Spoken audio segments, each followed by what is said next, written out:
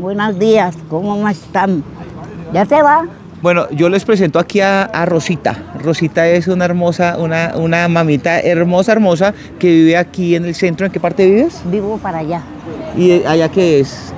Centro también. Bueno, ella trabaja allí vendiendo cachivaches debajo del puente. Entonces, si la ven, le dan un besito, le colaboran con alguito para que coma alguito y quiere hacerle una invitación. ¿Qué es lo que están haciendo estas personas acá? Pidiendo chocolate. Chocolatico, ¿qué le dieron de desayuno? Esto. ¿Y que eso es un sanduchito? No. Es un sándwich y pan. Sanduchito, huevito y pan que estamos trayendo aquí los domingos, pero necesitamos muchísimo más, ¿cierto? Ay, yo con mi hija, yo me manejo bien, yo no tengo ningún vicio.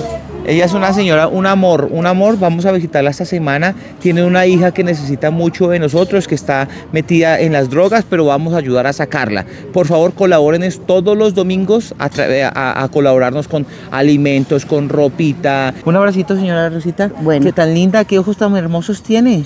Mire, esta mujer parece una princesa, mírela tan linda, divina.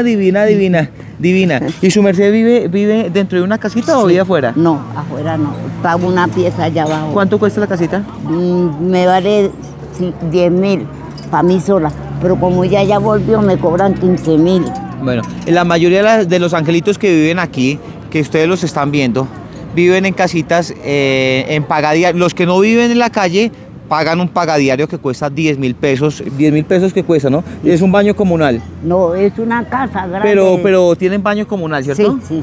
Entonces vamos a ayudarle aquí a las personas. Baña y todo. Aquí les voy a dejar el contacto para los que quieran contactarse conmigo, el número celular, para ver cómo ayudamos a estos angelitos. Señora Rosita, un amor.